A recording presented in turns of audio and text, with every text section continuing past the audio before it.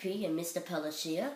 Hello, and I'm going to give you a book response on Girl Underground, written by Morris Gleitzman and read by Simon Phan. Today I'll be reading to you chapter 8 to chapter 9, which is page 46 to 51. But first, let me give you the good old recap. So, the story is basically about a girl named Bridget, and she is not an ordinary girl. So, she's part of a criminal family. And her parents decided to give Bridget what they haven't had, a rich boarding school. So, her parents and her uncle took her to this rich boarding school, and after a long tour from her headmaster or say principal, she got to go to her boarding room. But first, let me tell you why Bridget is part of a crime family. Her parents and her family do very bad things. They do an illegal import from other countries. Yes, illegal imports. And back to the recap, she got to go back to her boarding school room. When she opened the door, she found out that she was going to share the room with 3 roommates. The roommates are Viv, Antoinette, and Chantel. Those are the 3 horse-loving roommates. They have horses, and their names are Gandalf, Brad, and Muffy. So, after a few minutes of greeting and introducing Bridget to those 3 horse-loving girls, one of those girls lost their key to the suitcase and they couldn't open it. And then Bridget remembered this thing from the past. She remembered that if you stick a pen into the keyhole of the suitcase and bash the suitcase lid in a certain way, 98% of those suitcases will fling open before you say, "Sorry ma'am, your suitcase is permanently locked." So, Bridget did that and suddenly realized what she had done. Let's say, criminal technique to, pick locks on suitcases. So, after looking at the horrified faces of the 3 horse-loving girls, she ran out of the room and into the car park. And to her horror, she saw a police car zooming towards the school. So she ran for her life and peered through a wall to see at the car park and look at that police car. To her surprise, the police car only held a driver, of course, yes, and a small boy that belonged to the school. And he walked all the way to class and all those things. So she just went back to the room and slept for the rest of the day. The next day was the first class of the first time she's ever been there. So her teacher was Mr. Lamb, and before the class even started, she had a letter from her brother, who was also a criminal and was in jail currently. She had the letter, and 2 burly, big muscle 2 boys came into class and saw her and said, "Hey, my mom doesn't write me any letters, can I see some?" And then Bridget's like, no. And then the 2 burly boys came and bullied her, yes. But then Menzies, the little boy from the police car yesterday, came in and rescued Bridget, stunned those 2 boys, gave back her letter and gave her another letter. Or no, he took Bridget's letter and gave her another letter. And then when Mr. Lamb came in, he saw the letter and took it from her. He read it and it said something about a detention center and 2 little kids and their parents talking about being in a detention center. Yeah, I said that. So when he read it, he was like, "Oh, did Menzies give you this pen pal from a detention center or something. And Bridget was confused. She was like, what? And after that, after class, it was lunchtime, and at lunchtime, she ran all the way to Menzies' room to thank you for the rescuing of her letter. And when she came back to his room, she found him and thanked him, and they became friends from that point on. So, the day after that was family night, which means that all the parents and families of the students of the rich posh school came and gathered with their children to talk and be with them for a few hours until they had to go back to their houses. So Bridget's parents were there, but not Menzies' parents. They weren't there, which made him quite sad. And after a few hours of drinking and eating and talking to children, Bridget's parents came and saw Menzies all alone. So they decided to invite him to Bridget's father's birthday party on Saturday. And Menzies happily agreed, but Bridget didn't want to, and because she has a very good reason, and that reason is that she's part of a crim family, as I told you at the start, a criminal family. So yeah, and that is where my story from chapter 8 begins. This is chapter 8 of Girl Underground. Scene: Bridget is in her room with her roommates, and they are sleeping in their boarding school room.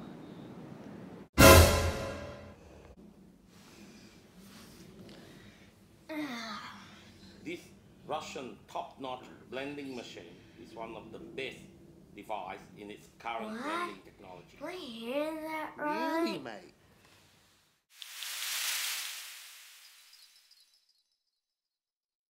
Meanwhile, Hello, mate. outside Bridget's These are room, really strong blades. These are Russian technology. They are made to blend beetroot, cabbage, and carrot. Will you take a mate? Sure. Take a go.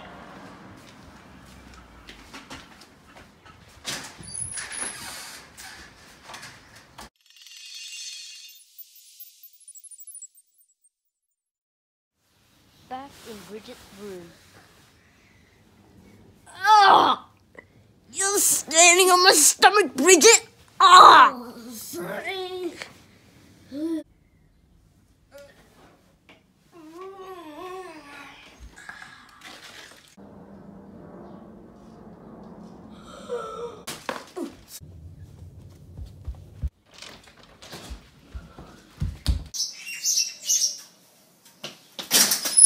Uncle Rob!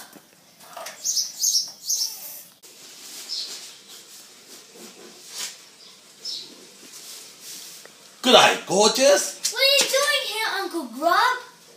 Your dad had this great idea about delivering a gift to you. But since he's at the dock, he's asked me to do it. It's not safe. We're a crim family, remember? Are you even listening? Oh, I'm sorry, my dear. That's the one thing with Russian blenders. You have to check them for rust. What are you talking about? Put the blenders in the teacher's dining hall. Wait. Ah, that's the gift. The gift is that I give it to the teachers. The teachers will like you and they will help you to fit in. There are 5 more minutes before the teacher will come into the dining hall. Help me. Bridget, a moment, please. Who are you? Oh, I am Bridget's uncle. I would like to say this opportunity to thank you for letting my niece have the opportunity to study at this school. And for that, I'd like to offer you a gift. A gift of the Russian blenders. This is a little irregular, but I'll take it. Thank you.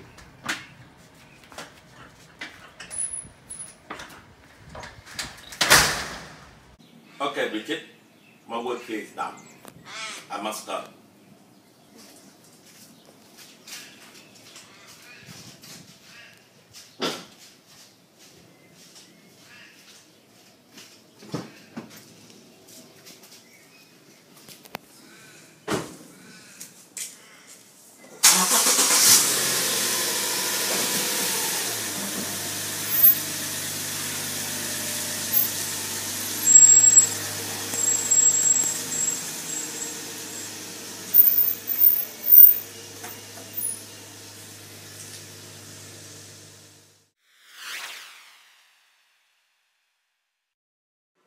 In the dining Mr. Bayer, hall. why are there blenders on your table?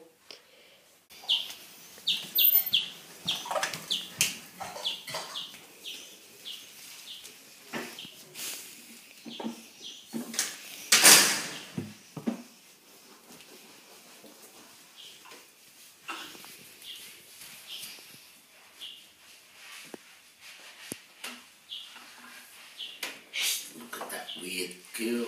Her uncle gave us these Russian blenders.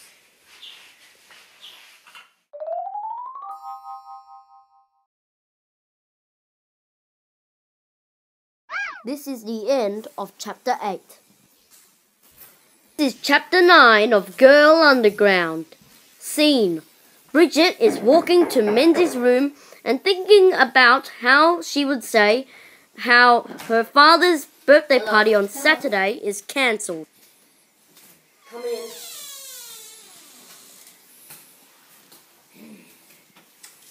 What's wrong?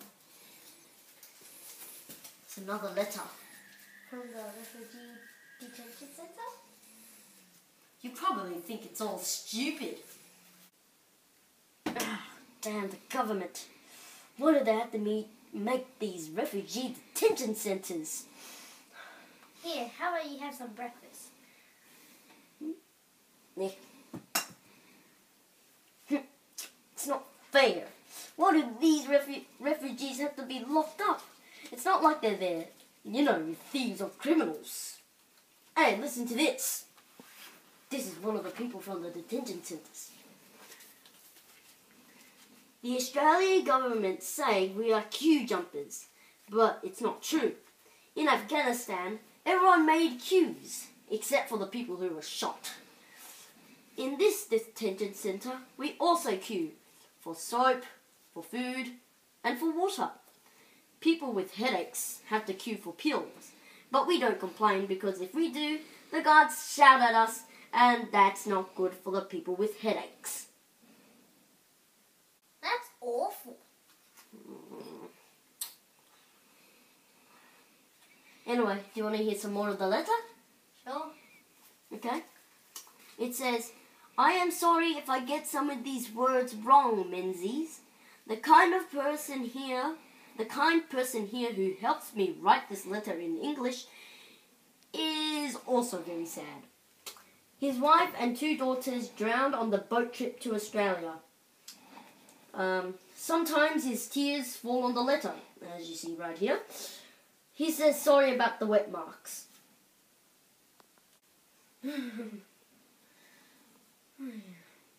Is he the same man that sent you the letter yesterday? Yeah, he is. But, except, he's not a man. He's a kid. A kid. Yeah, a kid. Oh, yeah. His name is Jamal, yeah? And he's the same age as us. That's impossible. Kids can't get locked up. But there are lots of them in these detention centres. And Jamal's also got a younger sister, Bibi. And she's had a toothache on and off for the last month. And this is more of his letter.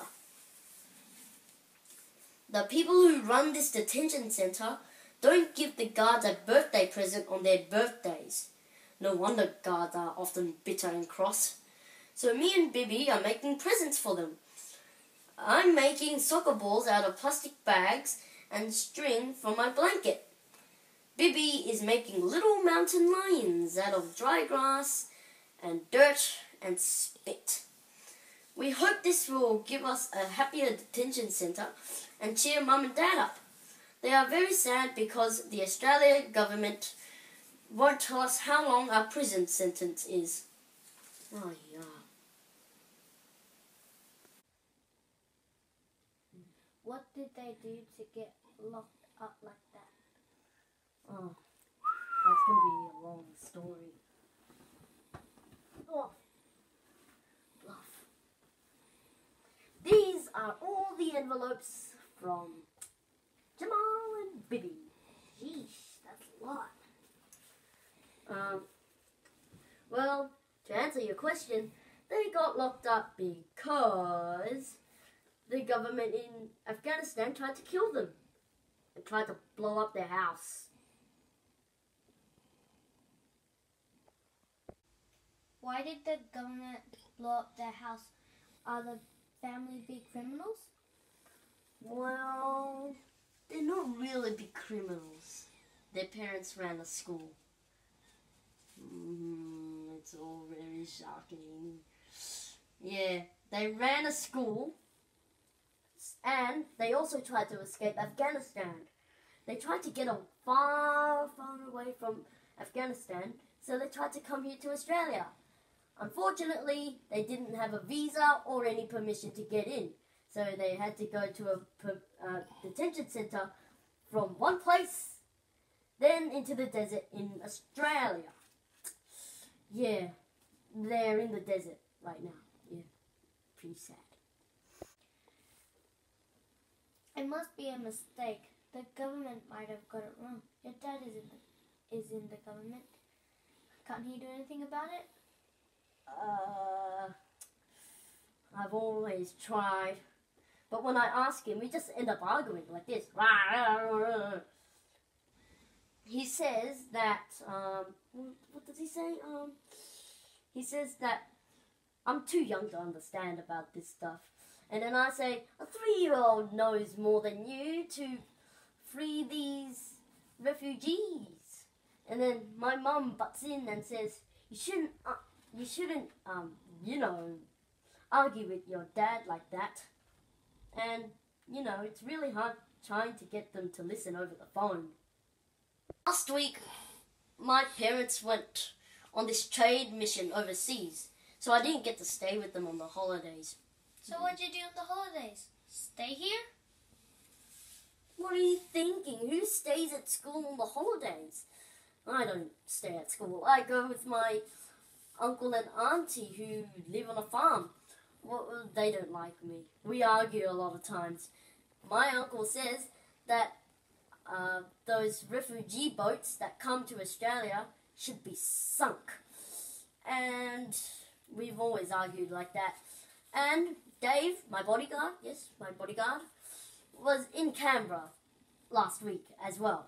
So, he was in Canberra with his mum. So, since he didn't get to drive me to school, like you've seen yesterday, I've been driven to school in a police car.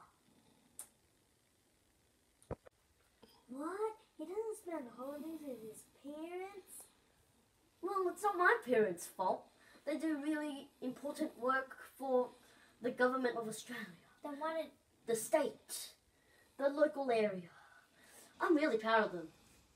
And, I just wish they had a bit more free time. My parents really like you, Menzies.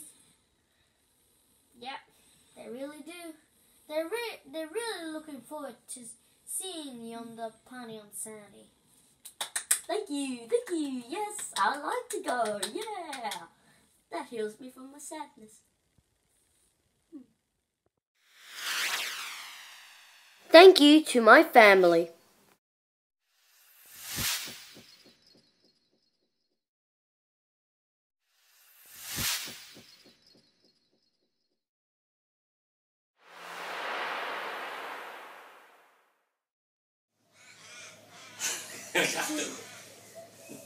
Stop. G'day, mate. Stop. do one more. Hello, mate. These are really strong blade. Russian technology. You can put that at the end of your movie. TV bloopers. Okay.